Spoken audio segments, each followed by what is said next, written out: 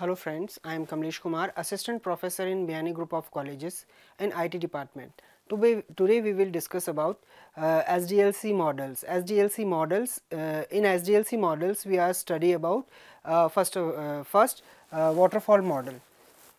In previous lecture I have defined SDLC approach. In SDLC approach there are different phases.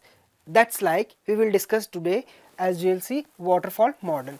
Waterfall approach was the first SDLC model to be used in software engineering.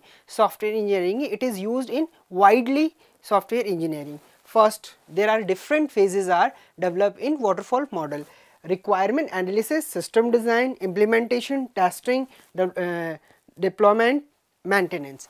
There are different stages. We will discuss about one by one each stage. In waterfall model, first of all we will discuss about requirement analysis. Requirement analysis is the first phase of the waterfall model. In this phase we will develop all documental work. It means we required first phase we will collect all documental requirements of the project. Second, system design.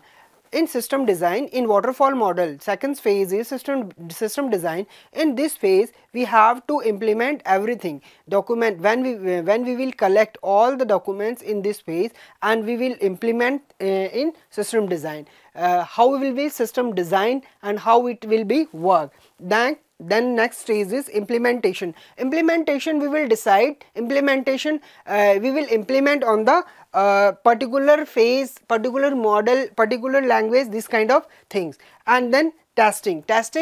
After implementation we will test the model. As waterfall model we will test this model, test through user also.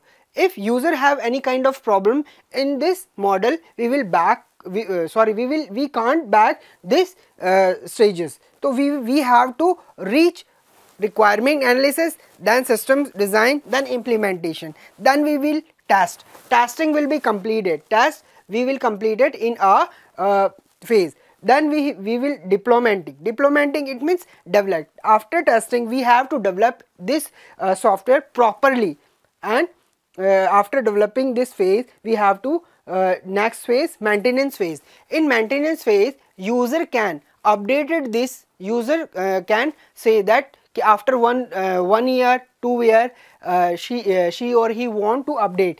Those things are in maintenance field.